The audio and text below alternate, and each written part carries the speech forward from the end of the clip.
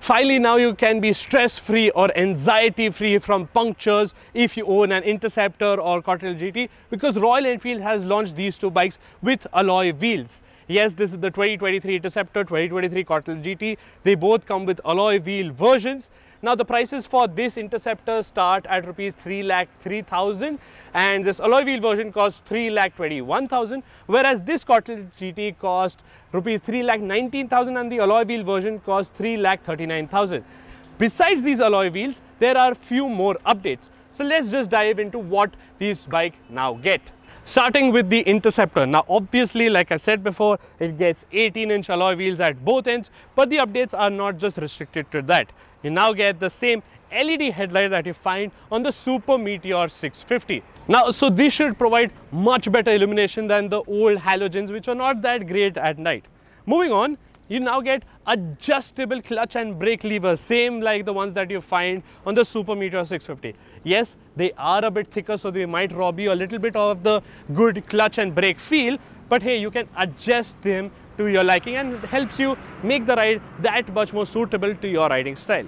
Moving on, you get the same grips that you find on the J series bikes like the Hunter or the Classic or anything, as well as the rotary switches. Now the rotary switches housing is not the one that you find on the Super Meteor that has the special cast aluminum billet, whereas this is a plastic unit, so little bit cost compromise there. Moving on, you get two new colors with the alloy wheels. This is the black ray color. There is also a Barcelona blue color. Now both of these colors come with alloy wheels like I said, but they also come with a darked out finish for the engine as well as the exhaust. Now this is the same 648cc parallel twin motor. It makes 47 odd PS like before, but it's now made at 150 RPM higher. Torque has also seen a minor bump. It's 52.3 Nm, which is 0.3 Nm more than before. So you might hope that it is a little bit more peppy than before, but the curb weight of this bike has shot up by around 4.5 kilos. How will it affect its overall performance? Well, we'll get to that once we get this bike for a proper road test. But this dark theme that you see on the engine, even the crankcase, the exhaust, well, the older bike suffered with a pitting effect, especially on the crankcase cover. Now that is not expected to happen here, and it lends this bike a more grunge feel. Moving on to the rear, you can see this lovely exhaust as well as the alloy wheels. These were the changes to the Interceptor. Now on to the sportier Cafe Racer. Now just like the Interceptor, the Continental GT also gets two colors in the alloy wheels version. This is the Slipstream Blue. There is also a grey color in the alloy wheels, but the bigger update here is the tires. Now this isn't running the Seat Zooms that the Interceptor still comes on, but for this time Centuro ST tires. Now these should be more grippy and suited to this sporty Cafe Racer.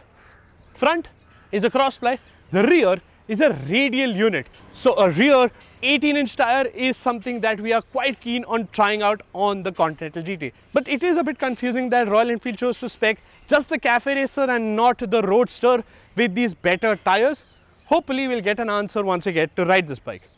Moving on, it gets the same updates as the Interceptor, same LED headlight, same adjustable levers. Oh, I forgot one thing. This now gets the same USB charger that is located on the left hand side, and that's also there on the Interceptor. Moving on, you get the same dark engine theme, same dark exhaust, as well as the same alloy wheels. Now, like I mentioned right at the start, prices of both of these motorcycles have shot up significantly, and Royal Enfield has sort of offered quite a fair few new bits to offset the steep price hike, and they should be quite functional in the real world as well.